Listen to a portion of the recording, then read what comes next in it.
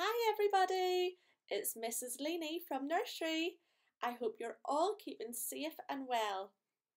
When we come back from half term, we're going to be learning all about the celebration of Bonfire Night and we're going to be doing lots of fun activities.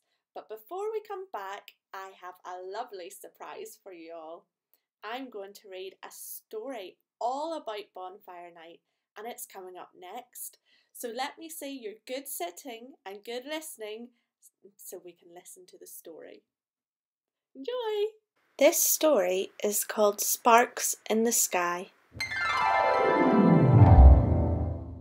It was early evening and Bo was very excited. She was going to her first Bonfire Night celebration with Mum, Dad, Gran and her big brother Leo.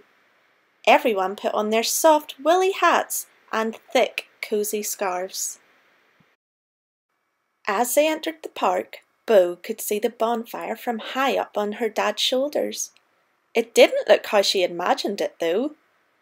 "They'll light it later when it's dark," Dad explained.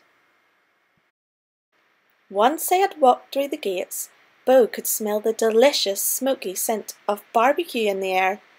Everyone's tummies were rumbling loudly. "Can we get a hot dog, Mum? Please?" Bo asked eagerly. Leo took a bite of his hot dog and a large splodge of ketchup dripped down and splattered on his favourite trainers. He looked even grumpier than usual. After they'd finished their hot dogs, it was time for the fairground rides. Everything was so colourful and noisy. Bo couldn't decide what to go on first. Leo wanted to ride the roller coaster, but Bo grabbed his hand and dragged him towards the carousel. Bo grinned and chose the golden horse with the silver saddle, and Leo helped her to climb on. Everyone gathered around the bonfire as the guy was placed on top, and the fire was lit.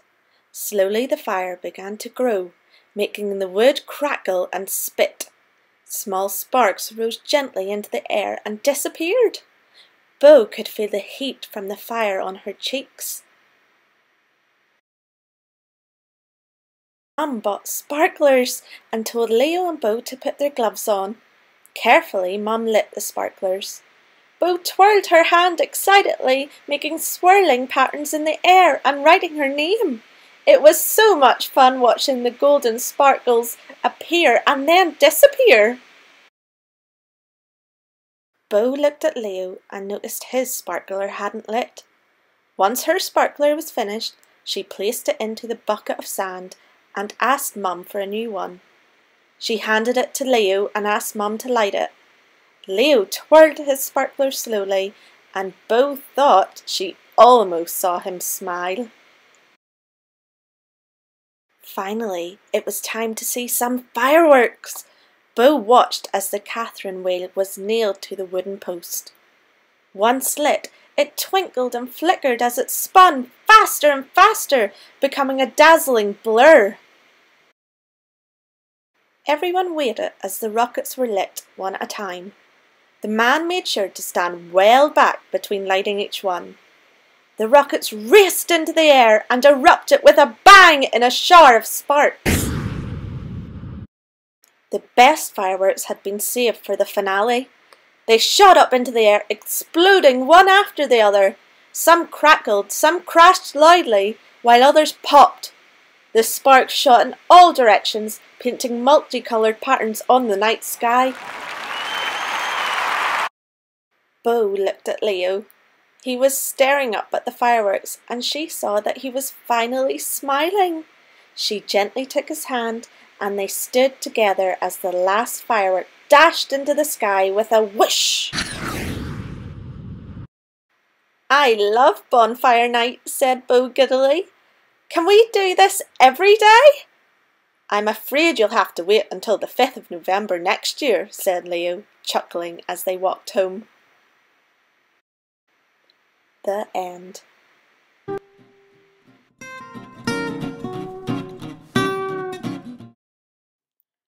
Oh, what a good story! I'm so glad that Bo's brother Leo was starting to cheer up at the end with the fireworks. this story has given me an idea. I think I'm going to go and make my own pretend firework rocket. I'll see if I can find some things around the house to put together to make my firework rocket. I might go and look in the recycling bin to see if there's any junk art I can use. Be right back. A few minutes later. Hi, I'm back. And I was able to find some things in my recycling bin to make my pretend firework rocket with. Do you want to see?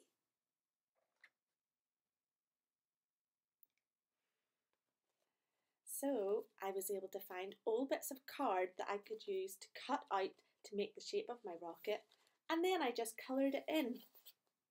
Also, a really important bit, I put my name on it because I'm going to bring this rocket into nursery so you can all see.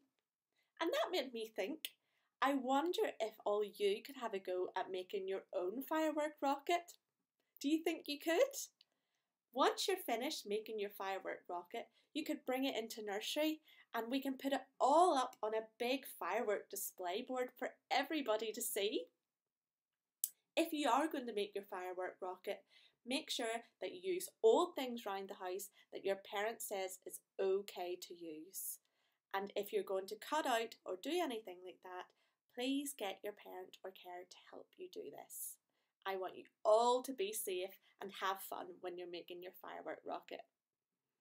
I can't wait to see all your firework rockets whenever you bring them into nursery. I hope you enjoy your half term and I'll see you really, really soon.